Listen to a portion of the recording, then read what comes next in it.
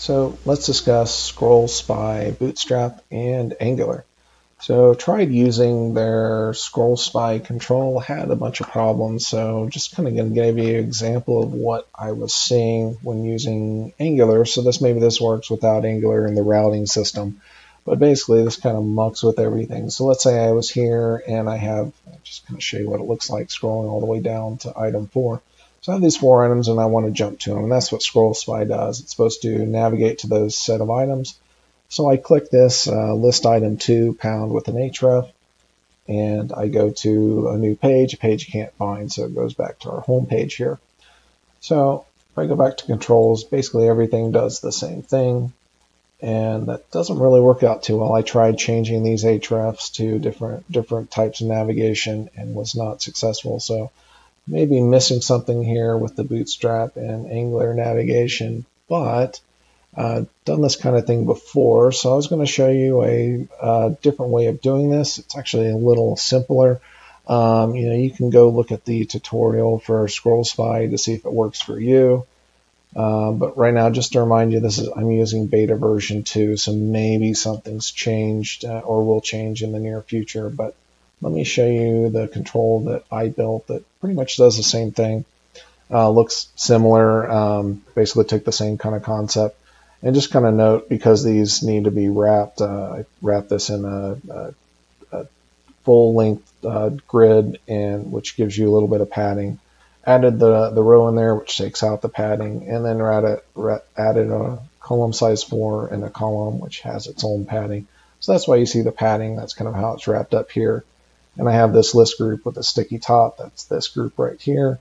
And then this long list of items here in this column, which looks the same as the other ScrollSpy example that I showed you. In order to get this to work, we don't need a lot of markup other than I don't have any accessibility classes in here. We'll add those back in.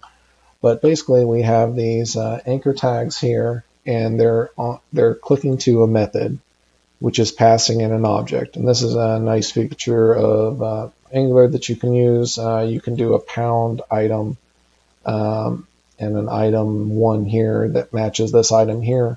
And it's going to pass this as an element. So basically it's taking this h4 element, it's passing it in, and we can use a scroll into view function that will actually scroll this item here, this header item, into view. And then we can position that scrolling in order to make it look correct.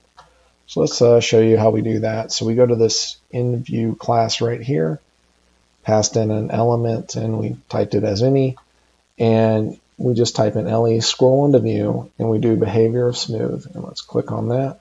So we go down to scroll item of 2, and block start, which is the top of the block, and inline start, which is basically the farthest to the left. So with that simple function here, we can basically scroll any of these items into view very easily without a lot of semantic markup. So other than the accessibility stuff that you'd use, you would really not need to add much more than just making sure you have this item set, you have ID, or use the pound item 1, and then pass that element into this item, and then that's going to scroll this item to the element that you passed in. We could put it on the P here, but I always like putting it at an element right above where you really want to go. Put it at the header.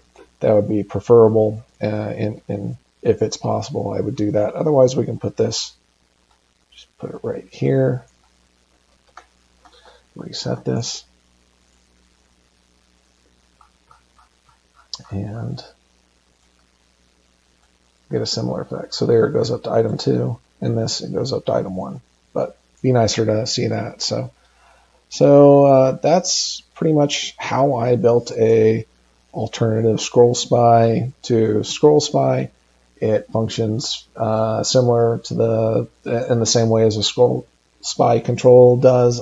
Needs a little less markup, but you do need to put a little bit of JavaScript on the back. Fortunately, very, very simple JavaScript. It should be really easy to duplicate. And let's just look at that one more time. The InView property uses the scroll into view, And there's a couple different switches you can use here. So I type in this function. You can look on Google, look at all the different options that you have here, and you can change the scrolling behavior as you see fit. So, all right, so I hope I've demystified, remystified, or made this a little bit harder for you. I did something for you at the very least.